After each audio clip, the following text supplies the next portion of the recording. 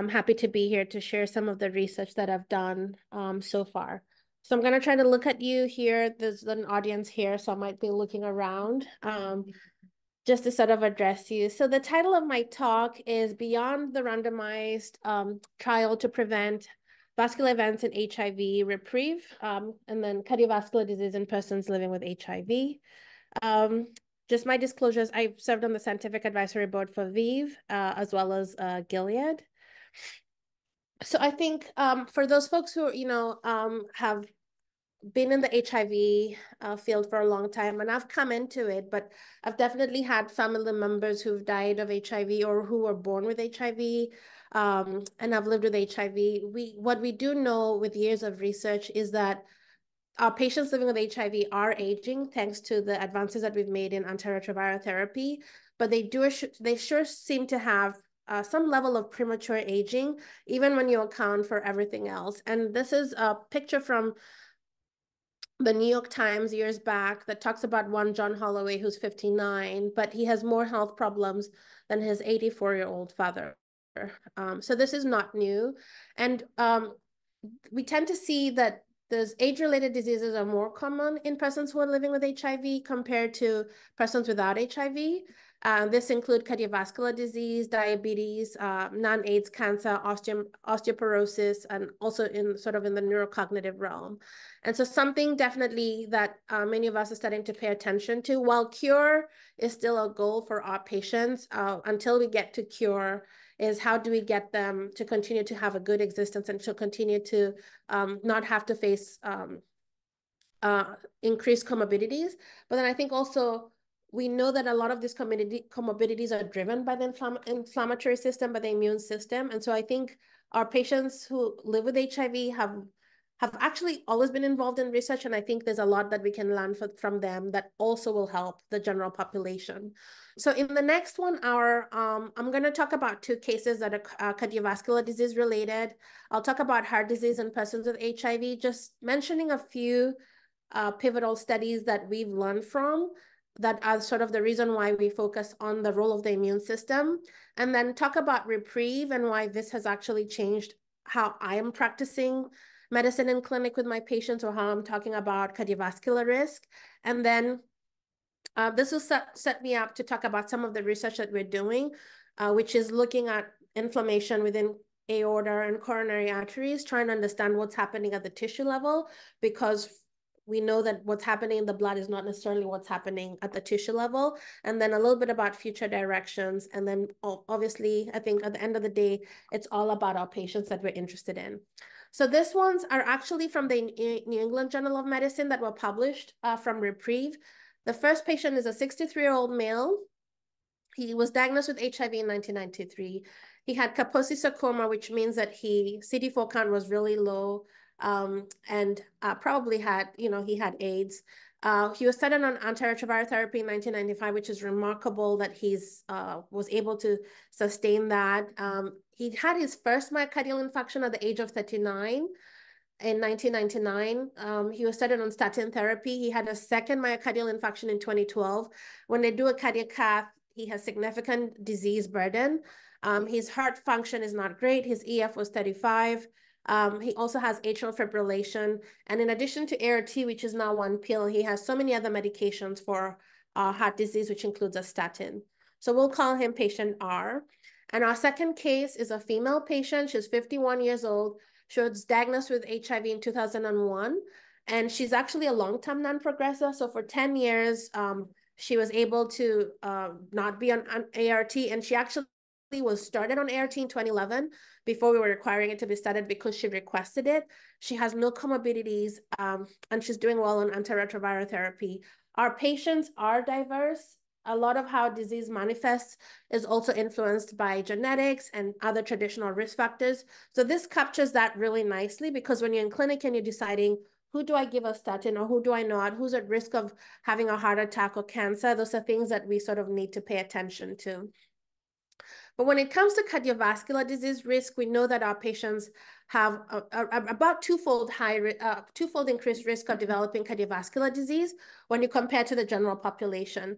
And so from this study, which is published in Circulation, cited several times, and I like it because it nicely shows from looking at the pooled risk ratio, and I don't know, let me get rid of this. Okay, good. I think. Okay, I cannot get rid of it there, but you can see the title. So when you think about the pooled risk ratio of cardiovascular disease in people, thank you, living with HIV, we can look at cardiovascular events and compared to HIV negative individuals, you can sort of see the increased risk ratio that's depicted here. When you look at myocardial infarctions as well as stroke, in general, when you account for different events and look at the risk ratio, this is sort of where the number that people cite comes from. So sort of from some of these accumulated studies where the risk is about twofold, slightly higher than twofold. Of course, give or take, there are differences in different cohorts. The TRIUMPH study, which was published in 2009, actually, I think, nicely showed that if you look at heart attack rates in people who are living with HIV, from a very tender age of 18 to 34, and this does not even account for patients who have vertical transmission, what you can appreciate is that whatever age group you have, if one of our patients has HIV, they have a higher risk of getting a heart attack, or the rates of heart attack per 1,000 years are significantly higher. Across all age groups, it starts to teeter off as you get to 75 to 84, but it's still there. And the question could be, is it because our patients just have a higher traditional risk? Are they smoking more? Take your pick. Which one of this could it be? But it's none of them. So it's even though sure, we might have a little bit more smoking and maybe they're using this substance use, maybe we have a little bit more obesity, and now with some of the new antiretroviral therapies, even when you take that into account, that's not enough to say why our patients, or to explain why our patients have a close to two-fold increased risk. In this paper that was actually published in 2019, what you can appreciate here is that the traditional risk factors are still important. So we're telling our patients, we need to treat your hypertension, try to eat foods that are low in salt, try to exercise, we're treating their diabetes, because those factors are also important.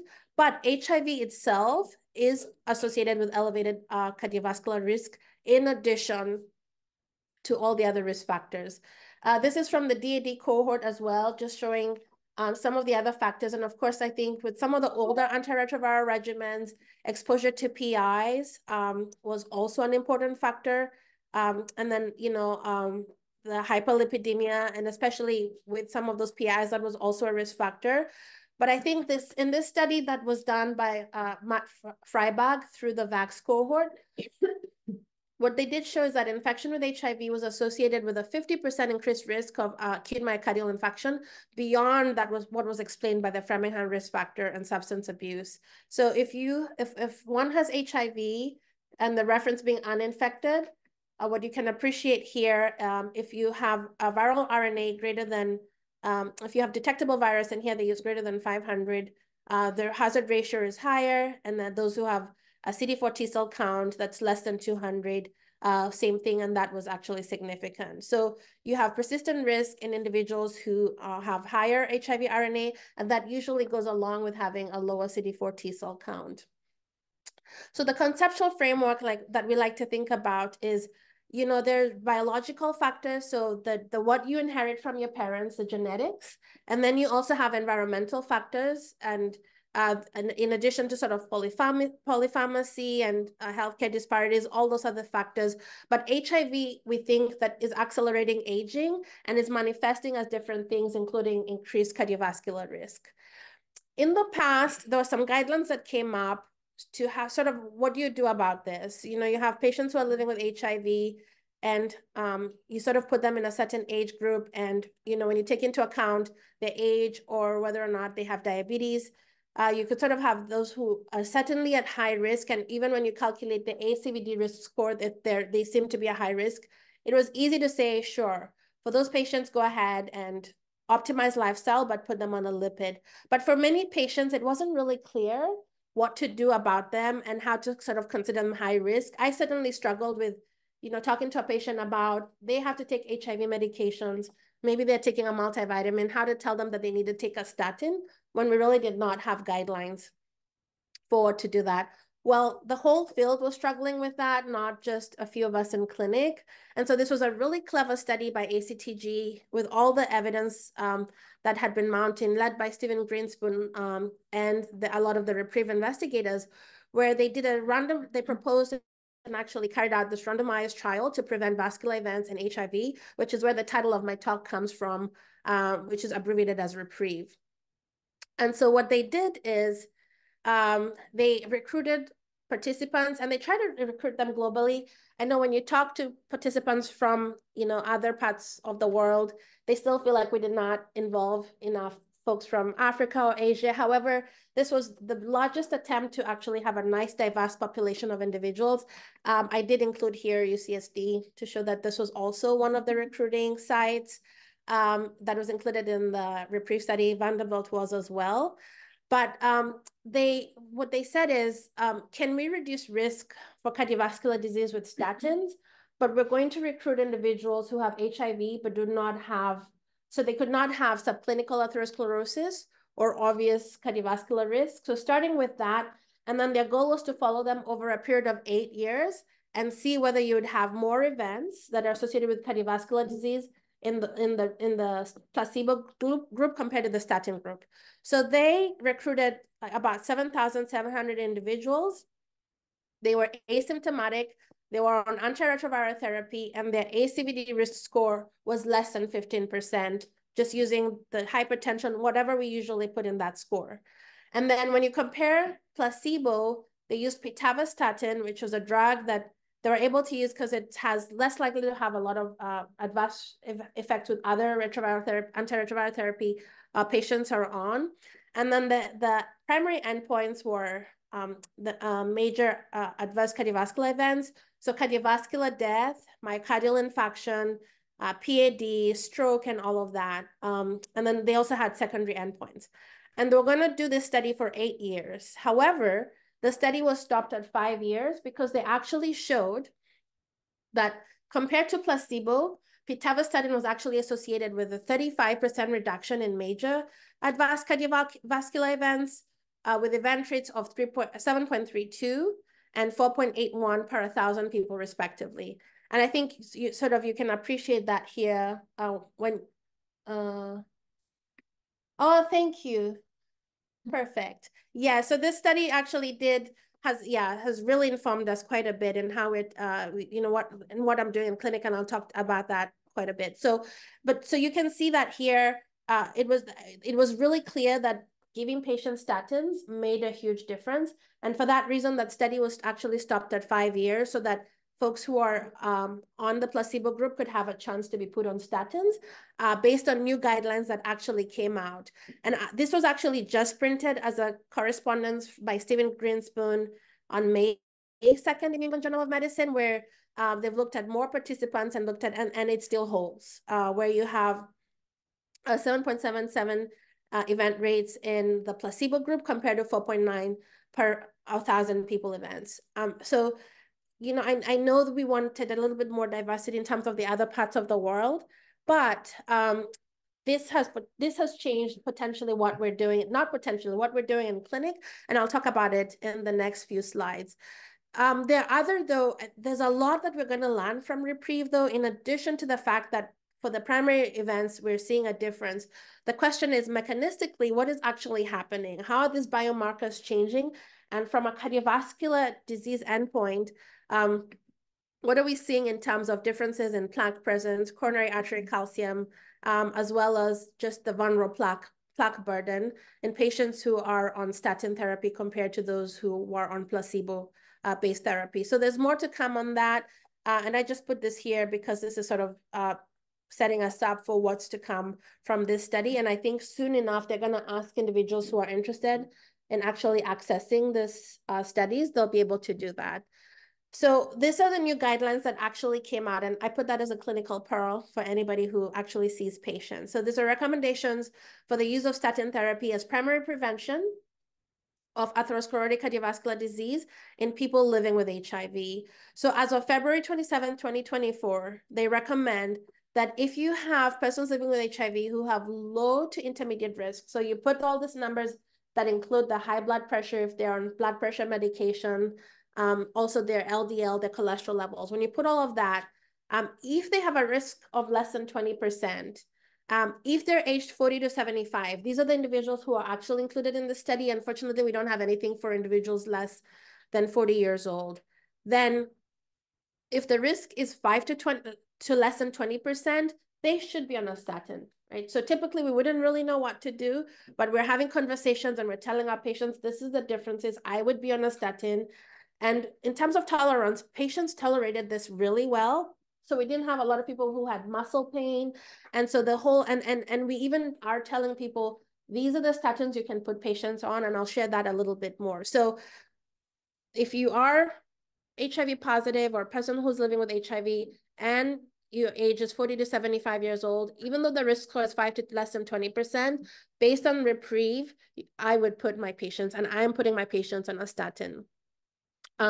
When the risk score is less than 5%, so they actually recommend still at least a moderate intensity statin therapy. Here, they ask patients and physicians to have a conversation. Sometimes people don't want to be on an extra pill. But, at some point we used to, I've had some doctors say statins should be in water in one way or another, just because they have so many benefits. I think I'm having conversations with my patients, and if they can tolerate it, I am putting them on a statin therapy. But definitely if they're 5 to 20%, I'm driving the conversation. If they're less than that, we're having them, it's a joint conversation. If they're less than 40, we don't have any guidelines. But more than that, now we actually have a table for what statins patients can be on. And I don't include the data here. For each antiretroviral therapy that our patients can be on, they actually have recommendations for what statin to put patients on. So primary care providers, cardiologists, folks in the community who are not necessarily in HIV care centers can also do that and be confident that their patients will do well. And there are options there so that the muscle pain is not as much of an issue. Okay, yeah, I actually did include it. So for each of the different drugs, the dosing is actually recommended, and and the statin that could be given. And so statins are great. I think there's still a lot that we need to learn about them. But in addition to actually reducing cholesterol, which is directly linked to plaque buildup and plaque progression, we do know that there are several anti-inflammatory effects that statins have, in addition to direct effects on endothelial cells or immune cells. And so knowing this, there's probably a lot more than just reduction of cholesterol levels, because that was not directly linked. And so that leaves room for a lot more to do. And so this statement was actually published recently, which says intensive statin therapy, which is a first-line treatment to prevent cardiovascular events, while effective in reducing morbidity and mortality, has not reduced the overall prevalence of cardiovascular disease. So this is great that we have this and that we see that our patients in the 8-year period of time, we're able to see that fewer MACE events. But we know that we still have work to do with regards to our patients, because we know that inflammation is a major driver. Let's see. Oh, good. Okay, came up. Was that a question? And I can address that because I don't have. I think someone is asking if they can get a copy of the slides. Yes. And I think it's being recorded too. Yes, and it's being recorded. Perfect. Thank you for joining. Thank you so much. So here, so one of the in this study, they looked at inflammatory markers, right? So what I'll walk you through this just so that to show you the difference. In individuals who are on statin compared to placebo, you can appreciate that the lipoprotein PLA2 was significantly reduced. So was OX-LDL. HSCRP is a marker that we link with inflammation. That was also reduced. So that's fantastic. And it's a measure many people look at. But what I want to point you to is a lot of the inflammatory immune markers that we see that we think are important, those were not reduced, right? So what is the mechanism here? Cholesterol was reduced, but there's still work to be done because other markers that we know drive inflammation and drive disease, exactly, CMV could be the reason, are not reduced. So this, I think this was one of the interesting things. And so this brings me to sort of bring up what is residual cardiovascular risk that persists after optimal management of traditional risk factors. So you're a cardiologist or you're a primary care doctor or you're an HIV care provider. Your patient has cardiovascular disease risk. You put them on a high intensity statin therapy. And in general, what we're saying is many people respond and they have LDL is below 100 and they say they're taking their medications. That's great if it's below 100. The individuals who, despite taking statin therapy, they still have LDL greater than 100, which could still mean that they still have residual cholesterol risk. If they have inflammation still greater than 2, which is hsCRP, but in this case, other immune markers that might be higher, then they have residual inflammatory risk. The folks who have residual thrombotic risk, we actually don't even have a good marker. And then this residual triglyceride risk, our patients tend to have really high triglycerides. We've done lipidomics in aorta. Our patients always have higher triglycerides compared to those who do not have HIV. So that's actually a factor. And then lipoprotein A is also a factor. So based on this, you know, some of the work that we're doing is actually trying to understand what is actually going on in the artery that can help us understand mechanisms and can help us either at an individual level or population level make a difference in how we're caring for our patients and in what to look for in some of the studies that we're looking at. So we know that our patients have chronic systemic inflammation. So in many cohorts, if you take a person who's living with HIV and put them on antiretroviral therapy and look at a number of them, if you compare inflammatory markers in our patients and patients who are living without HIV, everything else being generally equal. So they're about the same age, they have diabetes or not, everything else being matched, they tend to have quite a little bit, they tend to have more inflammation even when they're on antiretroviral therapy and they're undetectable.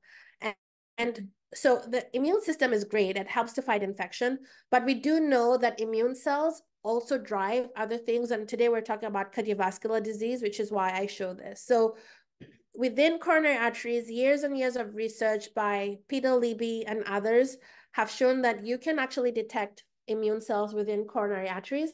They're going there because you have plaque buildup to try to have regression of that plaque. But in the process of doing that, you actually end up in some individuals with vulnerable plaque. And even before getting the ability potentially to see what's happening at the tissue level, studies have used PET-CT to just show this whole concept of if you have HIV negative individuals or people without HIV and have participants with HIV and do a PET-CT, you can appreciate better here in the axial view that you have much more inflammation uptake here compared to the HIV negative individual. And this is in a number of participants. And in the same study, there was a correlation between the inflammation measured in the aorta and soluble CD163.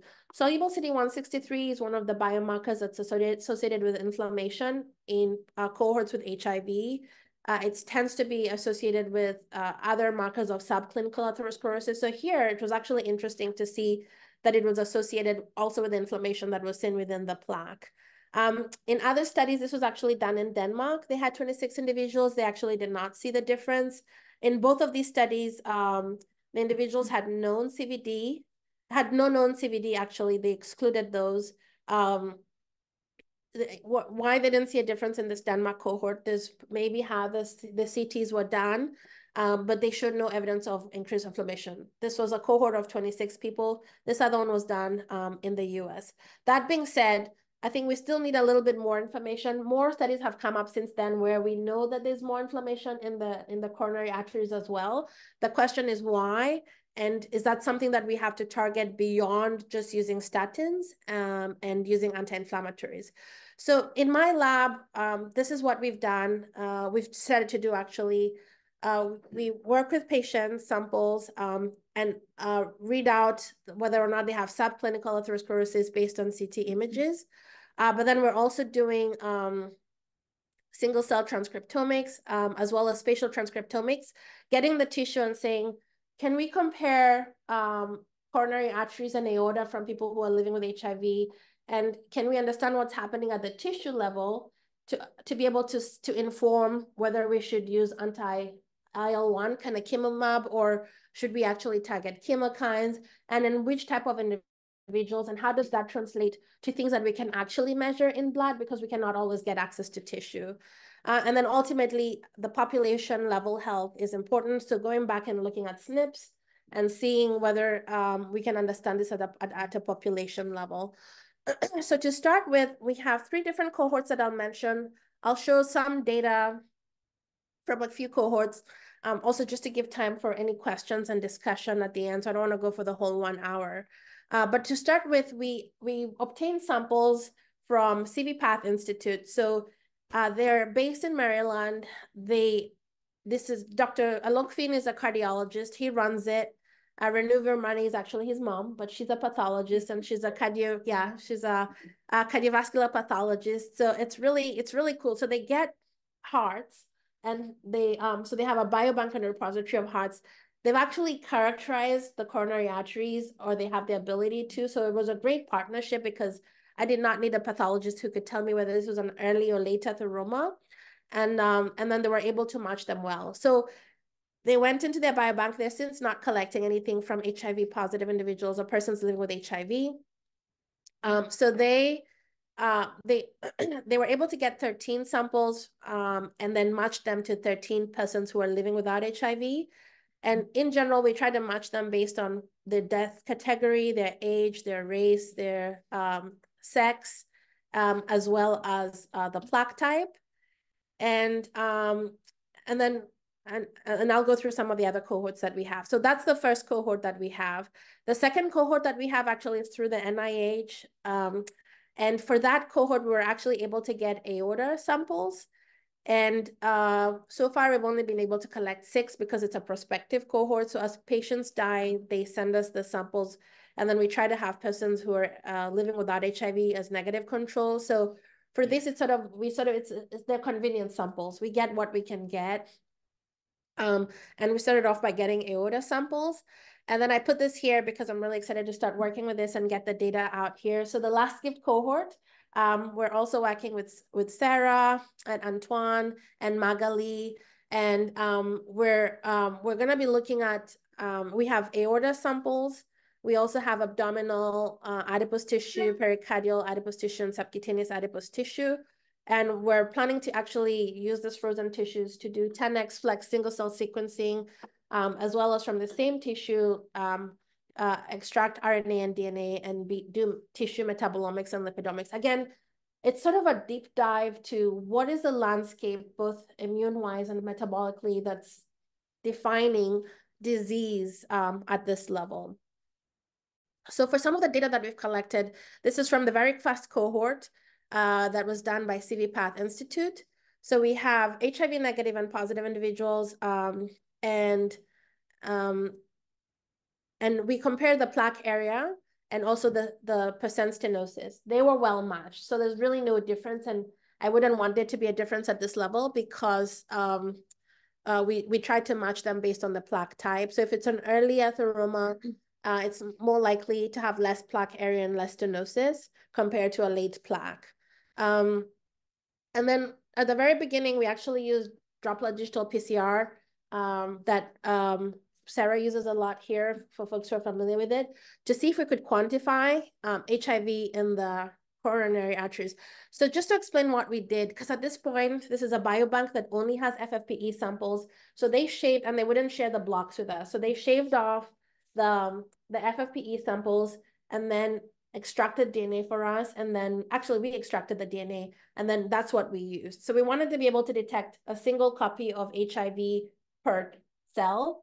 And we were able to do that. So this is ACH2 cells as a control. I'm showing you here in a few samples from all of the ones we did. And for each sample, we try to do it in triplicate or to do multiple of them that we were able to detect. This is just showing you the HIV positive, HIV negative, the total cells. This is RNSP. And so in all of the samples, we were able to detect HIV in 10 out of 13 individuals from persons who are living with HIV. And in the HIV negative, we did not detect any HIV.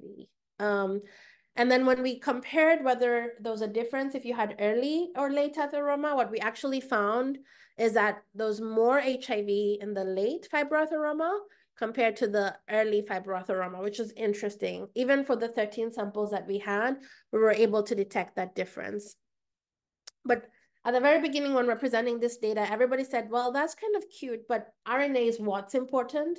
So have you seen a difference in RNA? And so then we used RNAscope to try to say, well, in these samples, and so it's been a little bit tough working with coronary arteries because they're not really well vascularized. A lot of activity tends to be in the adventitia. And then depending on how the samples, if they're autopsy samples, how they were processed, if the RNA quality is not as great, then you might not see it, not because it's not there, but because, it took 36 hours before they processed the sample. So with all of that in mind, we asked, can we actually find HIV? And the top is the HIV negative control, the bottom as a person's living with HIV. And you can see we were able to detect HIV mostly in the adventitia. With the fluorescent approach, we were able to detect HIV in 1 out of 6 samples from this biobank. And that's that one. So, that's all great. And I'll show you some of the correlation. I actually think it's been great data. But then we moved beyond that. And now this is from the second cohort where we were able to get aorta. And so with the aorta samples, we asked similar questions. So these are larger arteries. They still do form atheroma. They're important in peripheral artery disease as well. And we asked, can we actually detect HIV with a protein assay and then also with an RNA assay? Because for NDRI, these are individuals that we know died within 24 hours of us actually looking at this sample. So this is what we did. And here, what you can sort of see when I look at it here, this is compared to the HIV negative. With the HIV positive here, the P24 staining, this is what we're calling positive, right? But it's really, in this individual, I couldn't even tell you what's positive. It's a limitation of the assay because in tissue where you have quite a bit of cell death, sometimes you're not quite sure, is this actually what I'm looking for? Is this non-specific? So that's one of the disadvantages of that. But we went ahead and actually, because for these samples, we had fresh tissue, we extracted RNA and we did RNA ddPCR, which is just sort of like RT-PCR, but we take advantage so you can see the drops. And what you can appreciate here is that in the 5 individuals with HIV, we're able to detect HIV RNA in all of them. Out of all of this 5, I quickly went through the metadata, but this 5196 actually, we know that they had been undetectable for years. Their CD4 count was 400, and we can still detect HIV. The last gift cohort, because of all the metadata that we have from this patient, will allow us to answer the reviewers who keep coming back and saying, well, that, sure, maybe they were not on treatment is why you can detect it and not because that potentially is driving disease there. This is just, again, looking at it with confocal microscopy where we were able to detect it here. We have also done transmission electron microscopy and right here. So the HIV is the 6.27, CD3 marker is 11.8, and then this 17.9 here, this is a marker of CD14 cells. So it would be nice if we had better resolution with this TEM, again, because all we had was FFPE blocks for these and we had not fixed it in tissue for electron microscopy, but we were still able to detect it that way in a way that, we can sort of start to think that maybe where we're seeing these cells is in CD4 cells, but it certainly could be in monocytes. So we're now using chromogenic RNA FISH again. So we're able to do this in the samples that we got over a short period of time. And what you can appreciate here, and this is in the perivascular tissue and we captured within the adipose, is that we're able to see HIV positivity. And now we're combining this with CD163, CD4 stain to see whether or not it's in T cells or macrophages or even monocytes. So I think the question we're trying to ask is HIV present within the coronary arteries? The answer is yes. And now, I don't show you the CMV data because there's really no difference between CMV by HIV positivity we detected. We don't detect it with all the markers as easily as we detect HIV with LTR. I don't think we're having as much CMV replicating in the coronary arteries. So, I think we recently tried to get this submitted to circulation research just to show that the virus is there. That was not enticing enough. The question they said, is this related to inflammation? And the answer is yes. So here I just show you so that you can appreciate when you look at all the individuals. And here I look at CD68 and I put granzyme B because it doesn't make sense to me. Maybe it makes sense to somebody else. There's a negative correlation with granzyme B here. But certainly compared to, we see a positive correlation. So the x-axis is HIV copies and the y-axis is CD68 up here or granzyme B. Now I do adjust for plaque type because I did say that in later atheroma, you see more HIV. And what I hope you can appreciate here is that you have a strong correlation between HIV copies here and CD68. And also, sorry? Can you hear me? Oh, so they're talking to themselves. Okay. And then also CD8. So we see a strong correlation between those and CD3. Interestingly, maybe not unexpected, there's a negative correlation with CD25. CMV, again, so here, I don't know what to make of this, and because it's sporadic, not every patient has detectable CMV by UL44, US28. So we're not going to make a big deal about it. What potentially is interesting, so CHIP here is clonal hematopoiesis of indeterminate potential. We actually looked to see if any of these individuals had CHIP just within the tissue, and it looks like viral IL-10 might be related to clonal hematopoiesis. So that actually potentially is interesting. Whether or not we'll keep it for the paper, we don't know. But I think beyond looking at what is usually limited by immunohistochemistry, we're actually able to look spatially and see what's going on differently. So for folks who are not familiar with spatial transcriptomics, there are two different platforms. And so what you do is you say, can I actually look and see whether transcriptionally or even based on protein expression, the differences, and you can pick the region of interest.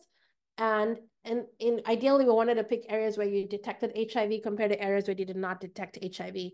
But just to sort of start us off, we said, if we were to compare coronary arteries that are otherwise well matched, and we use markers such as CD3, CD8, CD68 to pick the areas of inflammation, can we detect differences by HIV status?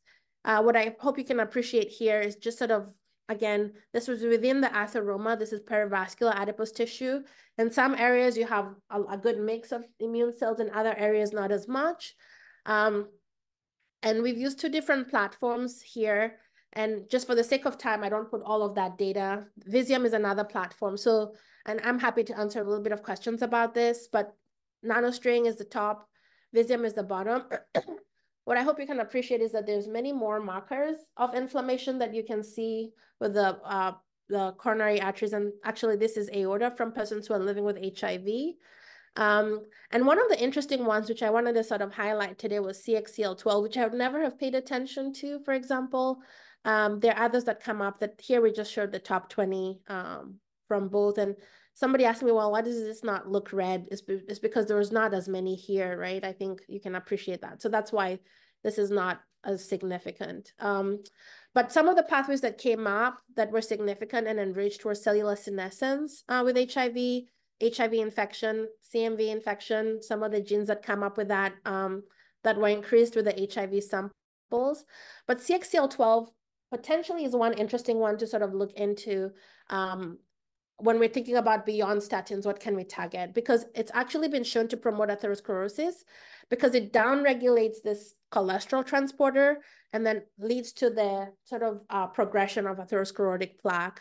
And so this is a paper that nicely shows that. And there are several SNPs that have been associated with that have been published that I've pulled up. But we went back to our data to say, hey, do we see a difference in some of these genes because we saw an increase in CXCL12? And the answer is yes. So in our persons living with HIV, and here this is 4 different HIV positive and negative individuals, they have reduced ABCA1.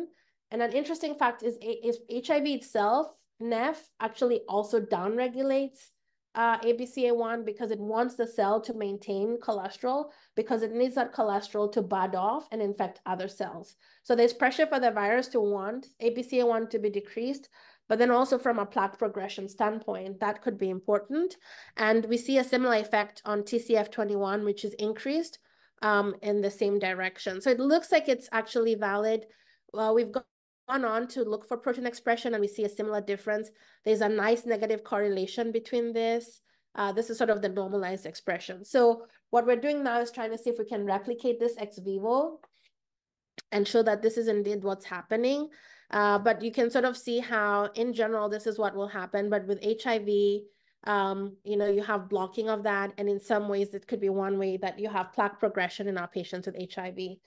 And just sort of to end it, you know, I think what can we target for our patients? I think there's so many different things. But if we can actually understand what's happening at the disease level, then I think we can potentially target pathways that have less adverse side effects, like increased infections with IL-1, if truly there are other pathways that are less, have less off-target effects, but can actually decrease progression without affecting our patient's ability to do that. So what have I told you? That our patients have an increased risk of cardiovascular disease. If you didn't remember anything from today, that statin therapy is actually advised for our patients, but in spite of statins, more work needs to be done because there's still residual inflammation and especially in our patients. And what we think is HIV persistence within the space is potentially important. And if we can define new molecular targets, we can help improve outcomes for our patients and even for the general population, because ultimately it's our patients who matter the most. And with that, I will say thank you for your attention and take any questions.